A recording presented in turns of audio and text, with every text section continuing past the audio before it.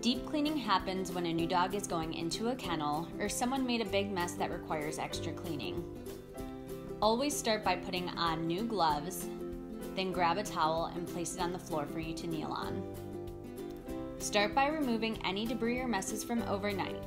If the kennel is okay, go ahead and grab the bedding. Shake the bedding out over the trash can and place into the laundry hamper. Grab the water dish and any plastic toys and place them into the soaking dirty dishes sink. Do one final check for any remaining debris. To start cleaning, grab the hose and attach the rescue foam gun.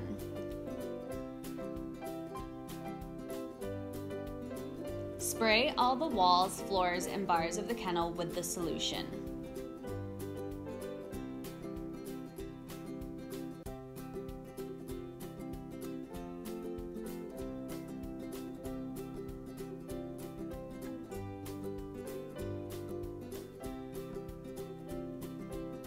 After spraying the kennel, remove the rescue gun and place it on the sink. Grab a scrub brush and start scrubbing the bars, front and back, walls, and windows of the kennel.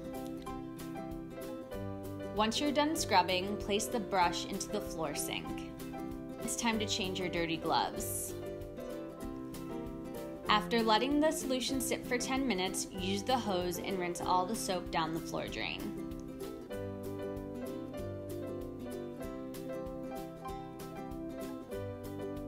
Put on a new pair of gloves, grab a clean rag, and the handheld squeegee. Use the handheld squeegee to push any extra water into the drain.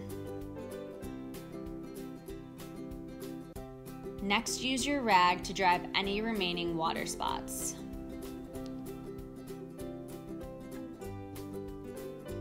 Once the kennel is dry, place your rag in the laundry and remove your gloves. Grab clean bedding from the laundry buckets and a few toys to set up the kennel. Make sure to make it a nice, comfortable, and relaxing place for the animal.